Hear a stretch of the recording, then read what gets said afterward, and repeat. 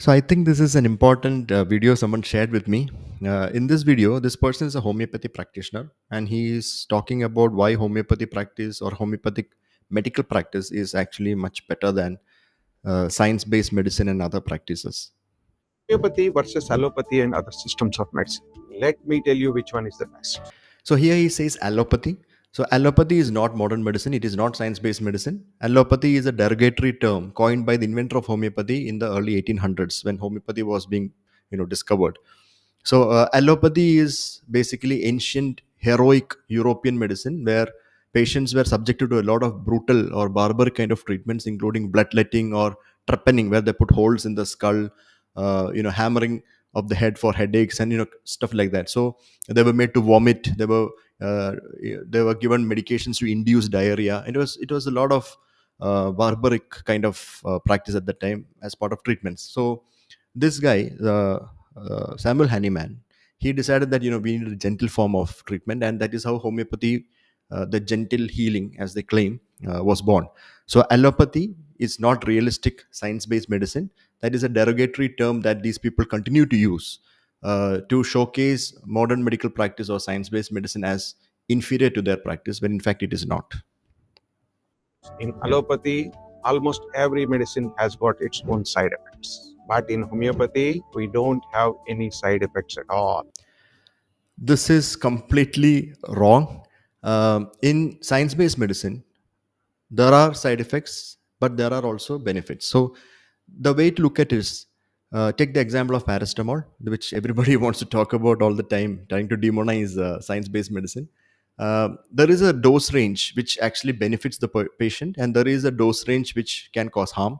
This is identified through extensive studies by running various types of studies, from observational studies to randomized double-blind controlled trials to meta-analysis of all those trials, etc. And so we have a dose we know that works for the patient, where the benefits are much, much, much more than the risks. The risks are very less. Then there are dose ranges where the risks are more and the benefits are lesser. So we treat the patient with medications within the dose range which benefits them. So there are side effects, but the treatment process is not to bring side effects, it is to actually bring the benefits within the dose range. Now, homeopathy, as he claims, no side effects at all. We can take it in two ways. One is that homeopathy does not have anything in it, so there is no side effect. So basically, they feed people milk sugar, which is lactose, or distilled water, or sometimes even alcohol. So alcohol has its own side effects, but they give them drop by drop, and patients consume probably 20 ml over 1 month, and they call that medicine. And obviously, it does not have any actual immediate side effects. The second is that there are actual side effects from homeopathy medications, because there are three types of homeopathy medications or formulations that they claim. One is the classical dilution formulations, where it's the homeopathy, the actual compound is diluted to monstrous levels that there is nothing left in it, and you just have either a saline or milk sugar or distilled water, etc., which does not harm. That is classical dilution. The second is something known as mother tinctures, which are very dangerous. They contain a lot of alcohol, even up to 90% volume by volume alcohol, and they sometimes prescribe that. That's shown to cause organ damage, especially liver damage. We have a paper in Hepatology Communications, the official journal of the American Association of Study of Liver Diseases, where we show that use of proprietary homeopathic formulations and mother tinctures have actually led to severe liver injury and liver failure in a large group of patients.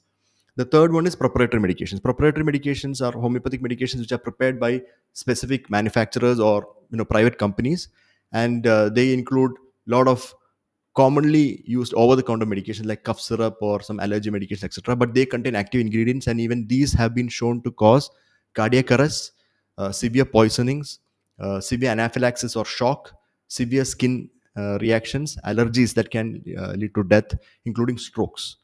So it's not that homeopathy is not without any effect, not without any side effects. They have a lot of side effects, and this is well documented in literature.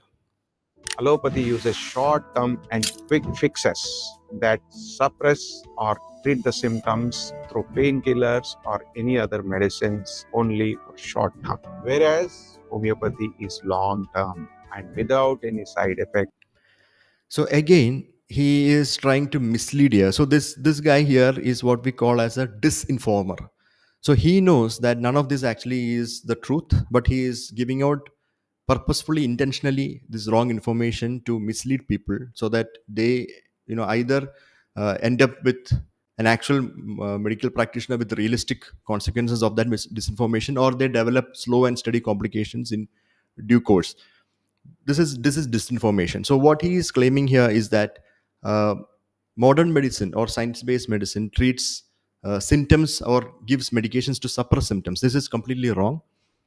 In science-based medicine, it is basically investigative medicine where we look at the symptoms and signs, and then we come to a conclusion about what the disease is first, and then we identify the cause for the disease. So we have an actual cause effect relationship here, and we treat the cause so that the disease ultimately gets controlled. So if somebody has fever, we don't just treat the fever, we find out why the fever is there. So the fever can be because of a lung infection and pneumonia. It can also be because of a gastritis or a gastrointestinal infection, which can be caused by various bacteria, virus, or fungi.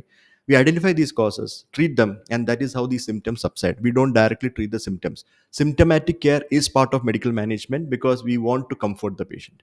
In homeopathy, they don't have a diagnosis in the first place because they believe that diseases are caused by something known as imbalance in vital force. This is exactly what is being taught in colleges for homeopathy even now. That is, diseases, there is no germ theory. They don't consider germs or microbes as something that causes disease. They still believe that there is a vital force inside us, and that vital force gets imbalanced, and giving these diluted forms actually brings the balance back, and that is how they treat diseases, which is utter rubbish. We give solutions that treats the diseases from the root cause. Allopathy So again, they keep saying that root cause, root cause. But if you look at homeopathic books, I have unfortunately read a lot of homeopathy textbooks, and they have something known as totality of symptoms. So they don't actually have any diagnosis per se. So if you come with multiple symptoms, for example, you have fever, you have chest pain, you have abdominal pain, you have leg pain, you have cramps. They take all these symptoms together, and they identify different types of medications that they feel are causing these symptoms in you, and they give you diluted versions of all those medications to suppress these symptoms. That is exactly what homeopathy is. There is absolutely no diagnosis. So if you go there with a pneumonia, a fever, with a chest infection, they would definitely miss out on that pneumonia and keep giving you their diluted alcohol or distilled water or saline or milk sugar. And by the time you start taking that, and in a few days time, your pneumonia would have actually flared, and you would have got a severe bacterial infection all over your body. And patients actually come to us in a very sad state, terrible state, after getting treated by homeopaths. treats the symptoms of a disease only, This is again not true. whereas homeopathy works along with the body's healing mechanism, improves the immunity in a whole, and cure the problem permanently. If you're looking for So cure the problem permanently, I agree with, because if you don't have a patient left to treat, I mean, there are no problems there. Because we have seen patients who have gone for management of diabetes, taking these oral insulin capsules and pills. When insulin does not get absorbed in the stomach at all, it has to be injected for it to work. So these kind of treatments they provide them, and patients come with something known as diabetic ketoacidosis, which is a very serious situation which can lead to death, because it causes rapid onset multiple organ failures also. So permanent cure, in his, I think for him, is to take the patient out of the picture, so there is no more disease affecting the patient at all. So please remember that none of these actually is true, and homeopathy actually treats the symptoms and try to suppress the symptoms. Even that doesn't work out. Science-based medicine goes to the root cause of these symptoms, makes a diagnosis, and then identifies the cause for that particular disease state, and then treats it. It can be a short-term disease, it can be a self-limiting disease, it can be a long-term disease, it can be a genetic disease, it can be a cancer, whatever it is. Science-based medicine identifies the actual root cause and gives a pragmatic solution for it. So please don't follow these quacks. They just are here to misinform the public at large. So please be safe and stay safe.